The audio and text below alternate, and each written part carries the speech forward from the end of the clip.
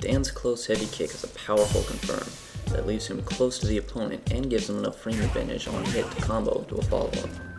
With no meter, Dan's highest damage combo after landing a close heavy kick is to link into a close or crouching medium punch cancelled into a heavy punch Koryukin. On certain characters, after a crouching medium punch follow-up, hard punch Koryukin won't have enough range to connect with the opponent. On other characters, close heavy kick will push Dan too far away from the opponent to combo into close medium punch. Unfortunately, many of Dan's combos don't work the same versus a crouching opponent as they do versus a standing opponent. With 2 bars of meter, Dan can cancel his follow-up into a fireball FADC.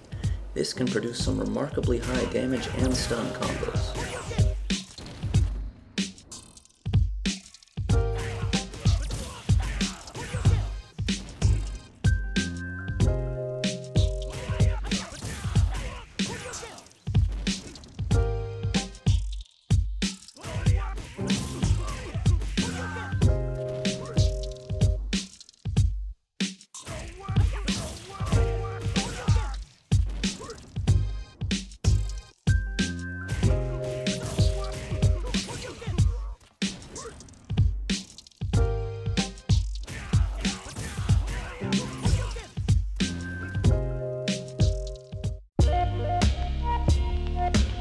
Crouching light punch close light kick causes more pushback than close heavy kick.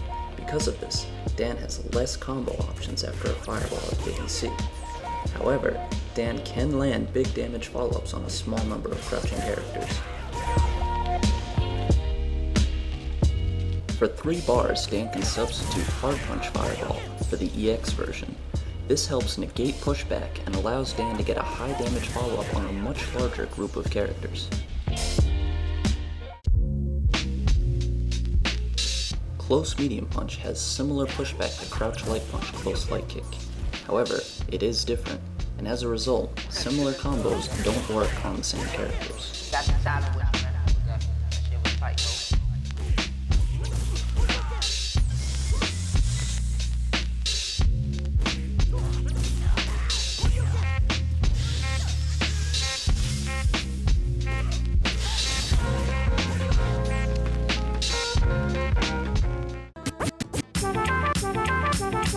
When in the corner, Dan can follow up a light kick Dan kick with instant air EX Dan kicks. This combo will work on different characters depending on how Dan combos into light kick Dan kick and whether or not the opponent is crouching. At 150 damage, not only are air EX Dan kicks Dan's most damaging special move, but they also deal 250 stun.